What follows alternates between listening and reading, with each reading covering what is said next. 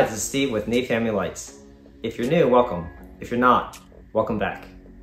In today's video, I want to cover how I designed and built my custom window pixel props. These were originally designed and built in 2017 and have been working great for the last 6 years, going on 7 years. For each of your home shows, your windows are going to be custom, and so this should give you some ideas on how you can design and build yours. This is going to be a two-part video. I'll start with the physical build, including all the parts used and how the window props are wired. And then I'll show how I attach these window frames to my house. In the second part, I'll show my show layout and how they're wired from the controller to the window frames. And I'll also show how I modeled these windows in xLights.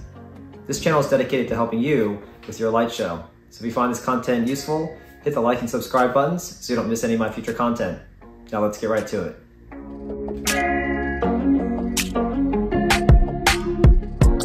What's really neat about these window frames is that in addition to the outline, I have a line in the middle, vertically and horizontally, which make it look like that there are mullions there. So it looks like a 4-paned large window. The funny thing is my real windows don't have those same mullion lines. There's actually a 6-pane window at the top and on the bottom. So they don't line up during the day, but at night, you never know the difference.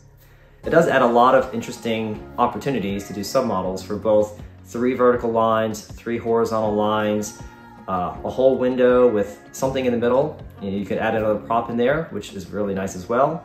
The lines work out great for me. And it's kind of like a small 4-armed spinner as well.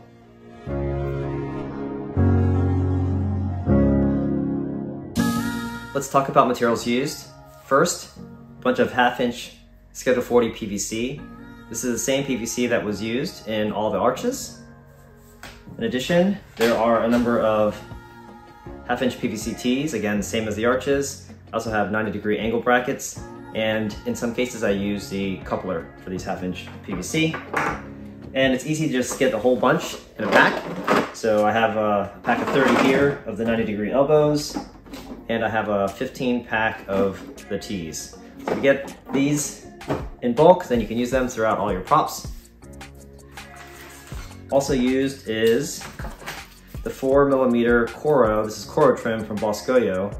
This is nice as it has a place for the pipe to go on one side of your frame, and then the pixels can be on the other side, so that way the back of the pixels, the wiring, doesn't get in the way with the pipe. You get that in white. You can also get it in black. So if your window frames, you want to do it in black, you can do that.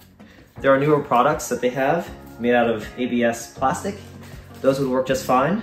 And there's other vendors that also sell ChromaTrim products, which will probably also work as well. This is the Boscoyo Megatree original strip. This comes in, I think, like 7-foot lengths. It happens to be one roll with holes every inch. And these little holes on the side, which are nice for small zip ties. And I use this for the centerpiece of the window frames. Last but not least, you're gonna need a bunch of zip ties. So I have a bunch of these white 4-inch zip ties. They're nice and small, and they're easy to use with the ChromaTrim. And I also have some black ones as well, just not here with me.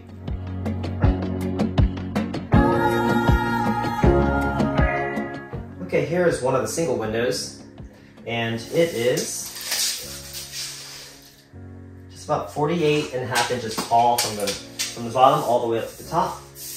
And you can see I've got the ChromaTrim, the white pieces on the outside. There's 1, 2, 3, 4 pieces, and then I'm using the Boscoyo Megatree strips running through here in the middle. I'll get a closer look at this so you can take a look. As far as pixels and pixel spacing, it's 13 pixels across. If I count from the one right below the top, it is 15 pixels vertically down towards here, another 13 across the bottom, and then 15 back up. And it's important to have an odd number of pixels because I wanted to make sure I had a pixel in a corner and I also had a pixel in the center. So with an odd number, you can have one right immediately in the middle, and then also in the corner. Same thing vertically with 15 pixels. I have a pixel right here in the center that can then run across. Again, that odd number is important. And then with the spacing of every 3 inches, I'm able to run across the top. The spacing here isn't quite 3 inches, it's 2 inches, but I did want to make sure I had a pixel in the corner. All right, now I'll bring it in a little closer to take a look. Also look at the front. You can see the ChromaTrim is just zip tied to the PVC, and I will show the back here in a minute. Center. So go ahead and move on down. You can see at the centerpiece on the front, I have 4 zip ties that's connecting the vertical in the middle. And then if I follow this straight down to the bottom, see it there. It's the corner, and then I'll work my way back up. Okay, let me turn it around so you can see what the back looks like.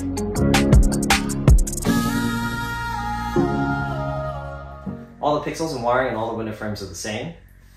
I have an incoming pigtail and an outgoing female pigtail. And with all my props, I like the power balance. So off the V plus and the V minus, on the incoming pigtail, I have 2 wires that are spliced in, and they're running across, and they're connecting to the last pixel. From the incoming pigtail, the first pixel actually isn't in this corner, it's down here. So I have a set of wires that are connecting the V plus, V minus, and the data line to the first pixel. And it's not the outside pixel, it's one in from the outside. And that's so I can have a continuous run of pixels coming around this outside frame. So I start here, I go straight across, I run down, come straight across the bottom, straight around the top, again, straight across to the corner there, and then back down here. And that completes my window outline. From here, I have a set of wires that are spliced, and you can see this wire here on the outside. It's kind of tucked in the corner, and it comes all the way down to the bottom and connects to this pixel here that's running up from the middle.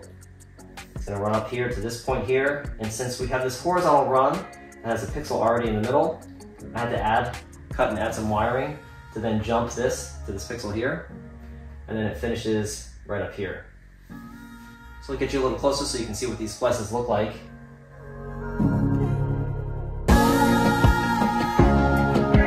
Here we are up close. Here's the incoming pigtail. You can see the splicing. That's for the power balancing. And these are the 3 wires that go to the first pixel. Run down, and you'll see that we are now spliced to the first pixel. So this is the back of the prop. It's going from left to right from the front of the pixel. So we're going across, connecting straight down, running this way across the bottom,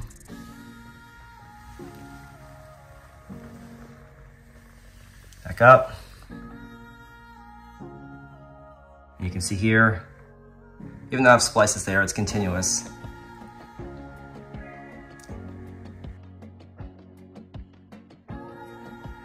It's continuing to run across here.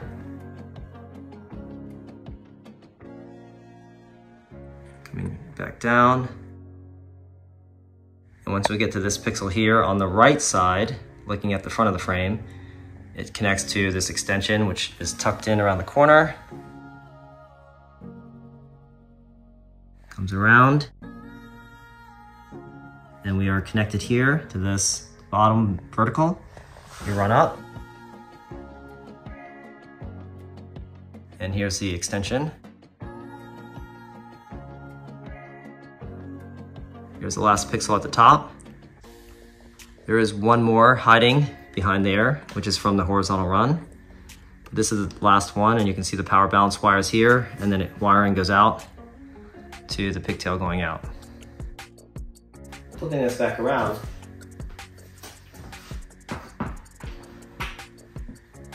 if we were to follow this, here's the incoming pigtail, which is going to come in from another area. Here's the first pixel. It's going to run across, goes down, around, up, over, down to here, and then it jumps to the bottom, to this pixel here, comes up, and then it jumps that one to here, and it finishes here, and then goes to the output pigtail.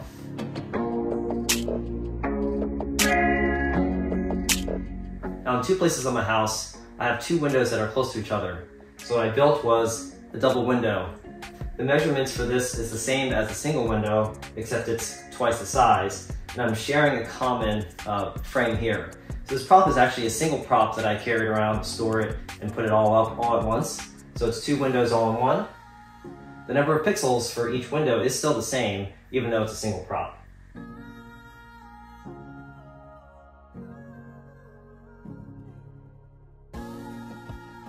And just like the single windows, I just have a T with a little arm extension, and that's just sitting right on top of the window shutters. Go to the middle here, you can see what the back looks like. So instead of a T going out to a little arm for a single window, it's just a T connecting to the rest. And on the bottom of this, I have both ChromaTrim pieces zip tied to that middle piece.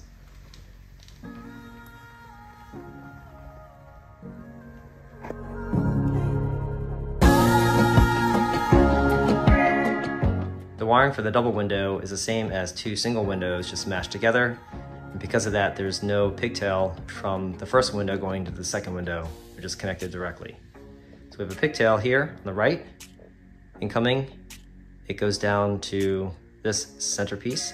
So the first pixel on the double window prop starts here, runs across, goes down, around, up, around, and then finishes on this side, and it jumps through the wiring down to this pixel here. It runs up, skips over, and then it finishes here.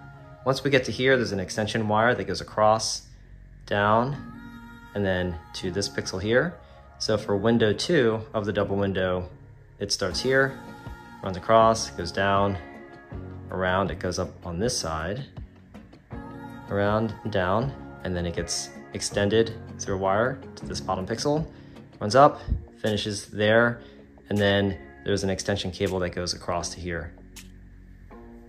And like all of my props, this also is power balanced, just from this end on the outgoing pigtail to the beginning pigtail.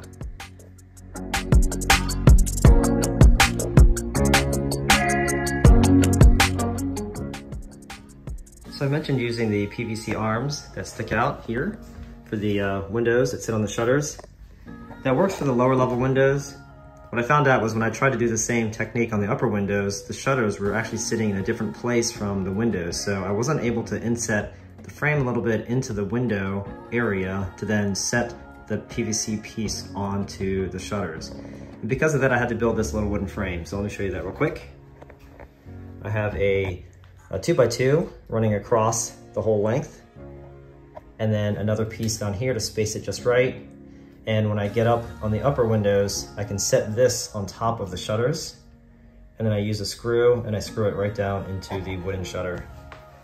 I'll show you what it looks like on the right side, same thing.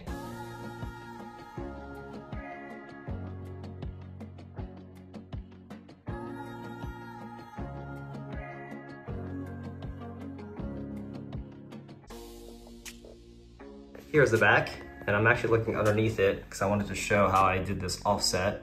So it's just some of the bar stock. This is the same aluminum bar stock that I used for the controller enclosures to build the offsets for the power supplies.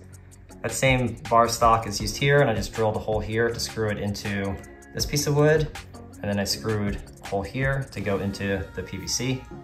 So I have a bar support there and another bar support on the right side.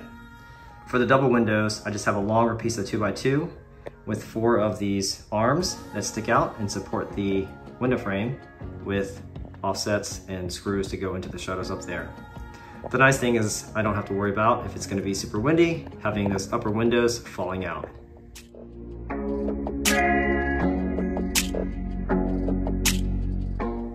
Well, that wraps up the first part of how I built and made my custom window pixel props. Hopefully that gave you some ideas on how you could make your own. And in part 2, I'll cover how I physically wired the windows from the controllers, including power injection, and also how I modeled these windows in xLights. Until then, we'll see ya.